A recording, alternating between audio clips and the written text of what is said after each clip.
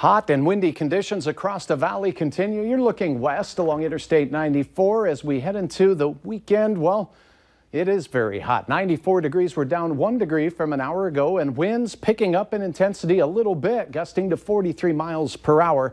They're out of the south. It's a dry heat with the humidity down around 25%. 95 the temperature this hour in Cavalier, Grand Forks. Roseville was in the upper 70s today. Now, or upper 90s today, now 93. We have 90 degrees through Lakes Country, 89 for Babe the Blue Ox, and it's 92 in Stutsman County. A couple of thunderstorms, non-severe, rumbling their way across and, well, basically eastbound along the international border.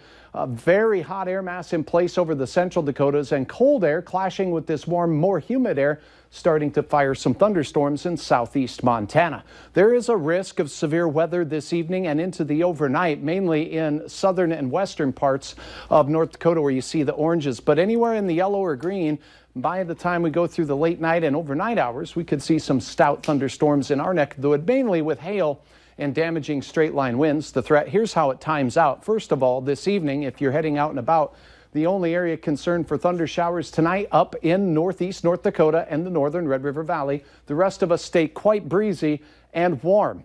As we go through the overnight hours, storms forming in the western Dakotas will really blossom and push from the James River Valley right into parts of north central portions of the Red River Valley. So that's where the overnight threat will be. By the early hours tomorrow, these will be exiting and diminishing, but the wind picks right back up. We start around 70 degrees, and this is where the forecast gets a little bit questionable. If we have clouds and rain showers around, we won't get all that warm, but in areas where we have sunshine, those south winds could very well heat us back up to 85 to 90 degrees in the early part of the day. And then the cold front moves through. See the cold air back behind the cold front, 57 in Minot, as that shovels into this warm, moist air mass. Afternoon thunderstorms from the Red River Valley into Minnesota could be severe, but will contain areas of locally heavy rain in excess of 1.5 inches to 2 inches.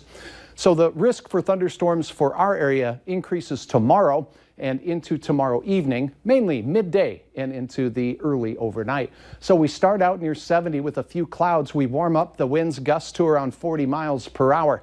As we go through the mid-afternoon hours, the thunderstorms begin developing as the cold front makes its way through. The winds do a switcheroo, become northwesterly as we go into the evening. The storms will exit, but the cold air will punch in. Temperatures are going to be all over the board tomorrow. Devil's Lake Basin near 60. We'll have things ramping up to the 80s tomorrow as we look into Lakes Country and Fargo and points south and east. And Barbara Wyman capturing a little bit of everything, a setting sun, the train tracks, and a thunderstorm in that picture of the day. Thanks so much for sharing your view of the Hankinson area. All right, after the cold front moves through, we'll have cooler weather in the 60s for most areas on Sunday, and it will be breezy from the northwest. As we go into next week, overall, I'm expecting cooler weather as chance of rain reappears on Tuesday into Wednesday. So a little bit more seasonable if you've been a little tired of the heat. And some people are, aren't they? Indeed. Yeah, yes. thanks, Etch.